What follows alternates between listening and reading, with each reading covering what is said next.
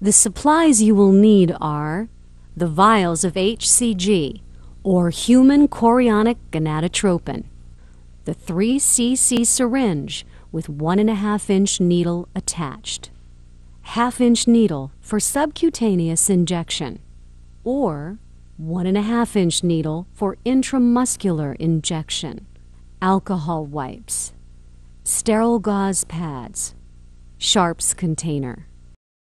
Remove the plastic caps from the vials of powdered medication and diluent.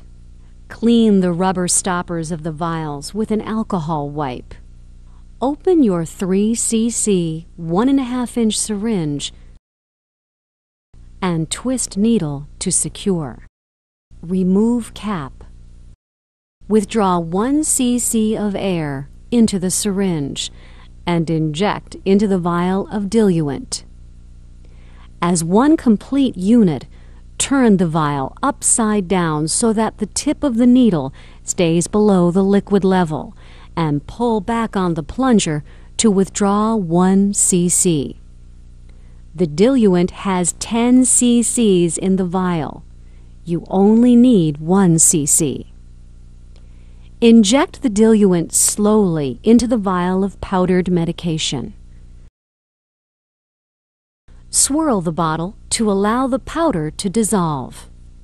Once again, as one complete unit, turn the vial upside down so that the tip of the needle stays below the liquid level, and pull back on the plunger to withdraw the entire contents.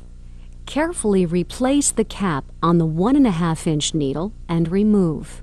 Replace with a 1/2-inch needle for subcutaneous injection, or a 1.5-inch needle for intramuscular injection. This concludes the mixing for HCG.